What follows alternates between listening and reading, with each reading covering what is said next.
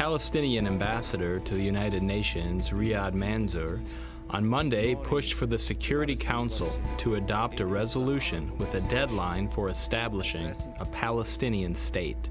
I am sure that we are ready and willing to see if the Security Council has the political will to adopt a resolution that deals with a time frame to end the negotiation and the occupation.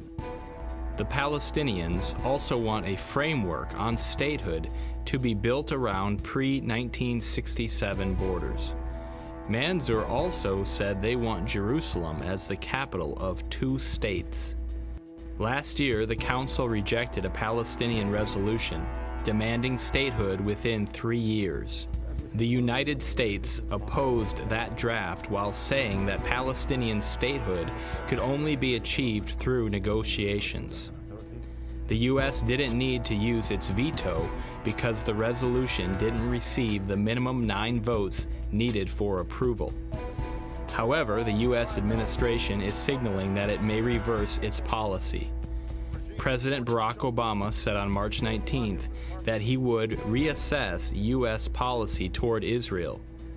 This followed a campaign comment by Israeli Prime Minister Benjamin Netanyahu that a Palestinian state would not be established during his time in office. Without a U.S. shield from the UN Security Council, Israel's situation will be severely weakened. After President Obama's comments, the French foreign minister said France would propose a council resolution to provide a framework for negotiations to resolve the Israeli-Palestinian conflict.